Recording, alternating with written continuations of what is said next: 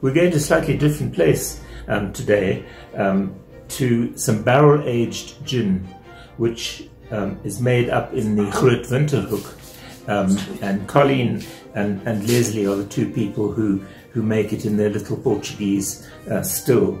Now, you can see it's an interesting color, and that is from maturation in a French oak barrel that was used on Piketberg estate to mature Shiraz.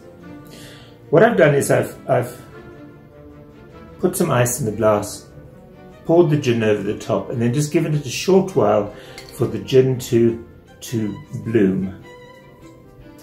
And there's just a massive nose, a big punch of Jupiter, which to me is what juniper. I'm sorry, is what gin is all about.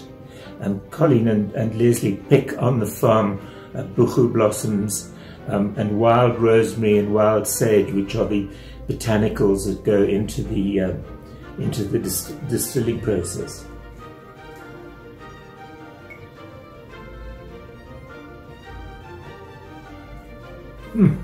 It has the most fabulous sort of juniper oiliness to it, breadth of flavor, and just so delicious.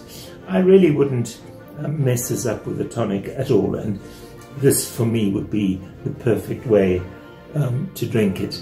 I've been talking about Ginsmith Synergy, which is a barrel-aged gin from the Groot Winterhoek. Thank you for watching.